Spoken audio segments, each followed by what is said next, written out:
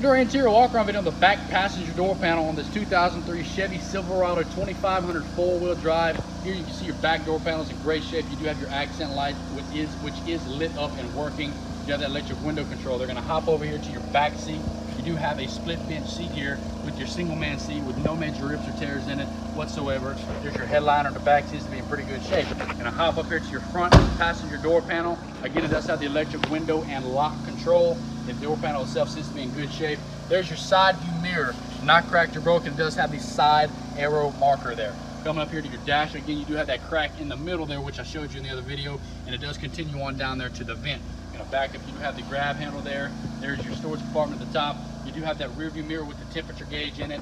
There's your center console, no major issues there. Here's your front passenger seat, and as you can see, it's in great shape, no major rips or tears, and your front carpet is in great shape with no major rips or tears.